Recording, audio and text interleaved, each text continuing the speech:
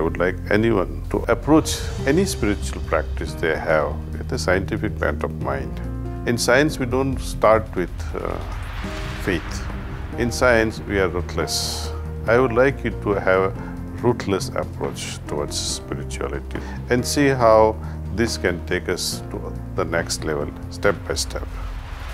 Kamlesh Patel, Raja Yoga Master and President of the Heartfulness Institute. Heartfulness. Heartfulness. Heartfulness is needed. We need heart in this world. It's time. We have to use heart more than mind. Kamlesh Patel is the president of the non-profit Heartfulness Institute. He guides more than 6,000 certified volunteer trainers under his care to teach the heartfulness relaxation and meditation practices globally. Kamlesh Ji's teachings are based on his deep experience and a methodical approach to original research in the field of meditation and human evolution. Meditation allows you to move from thinking to feeling. From a heartfulness perspective, what is this approach to consciousness? Soul and its manifestation in the physical. We can only talk about something is in between, what we call subtle body. A successful entrepreneur, Kamlesh Ji studied advanced pharmacology in India and the United States and established a chain of businesses in New York City.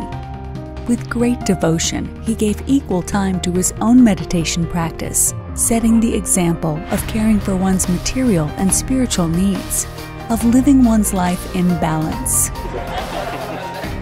As long as heart is involved in our decision making, I think we'll be guided properly.